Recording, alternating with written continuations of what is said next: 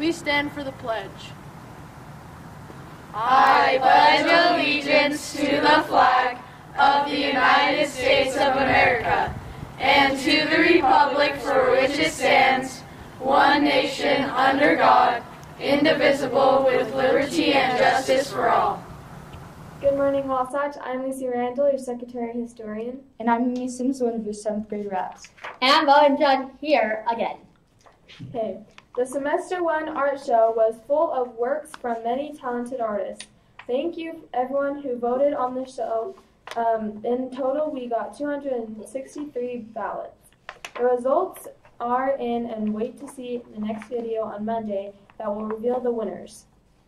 Okay, High School Musical 2 tickets, online ticket sales for this year's musical. High School Musical 2 begins soon, starting February 11th at 7 p.m. You can go online to buy tickets for $5 each.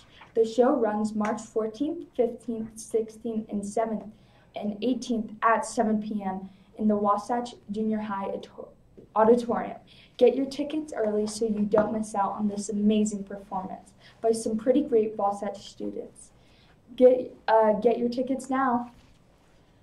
Hello, Wasatch 6th and 7th graders. It is that time of year, the time that you have all been waiting for, election time. We will be having an informational meeting on Wednesday, February 13th for anyone who is interested in being an SBO or a 7th grade rep. Please plan on attending between 3 and 3:30 if you are a 7th grader interested in being an SBO, and between 3:30 and 4 if you are a 6th grader interested in being a 7th grade rep. The meeting will be held in Mrs. Whitaker's room at 2:20. If you have any questions, please see Ms. Whitaker. Looking forward to see you there. Okay, remember there is parent-teacher conferences on Monday and Tuesday after school. Thank you to everyone who participated in the Super Bowl of Caring. We were helping people and kids eat all over around the world. We made $1,890.89, which wasn't quite our goal, so we will not be having the awards assembly.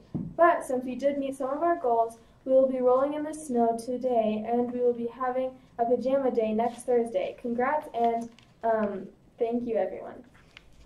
Okay, keep calm and join our choir. It's easy. Sign up are posted in the choir room, and tryouts are March 11th through the 15th. There will be a TSA meeting on Wednesday, February 13th after school in the room 108. We will be preparing for the field trip in March. Over to College of the Month.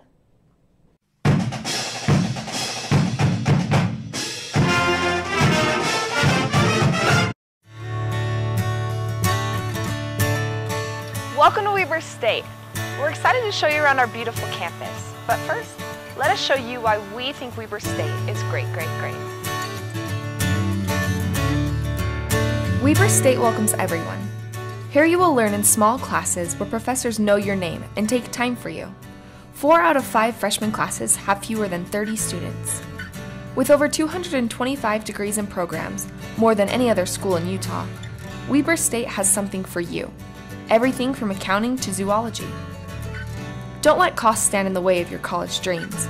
Weber State has one of Utah's lowest tuition rates and awards more than $100 million every year in financial aid and scholarships. That means that Weber State graduates have the least amount of student debt in Utah. You can make a difference. In the last few years, Weber State students have contributed 765,000 volunteer hours in the community. Join your friends to fight hunger, build homes, revitalize neighborhoods, or help children in need. Weber State bleeds purple, but lives green. Be part of a school that's nationally recognized for its commitment to a sustainable future.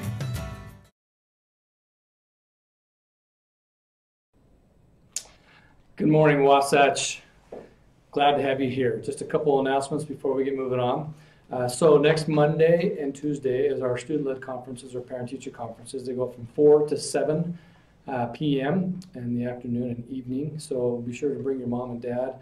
Show them the things that you've learned, talked about your goals, how you've been doing on your assessments, and sharing that information with them, as well as talking with some of your teachers.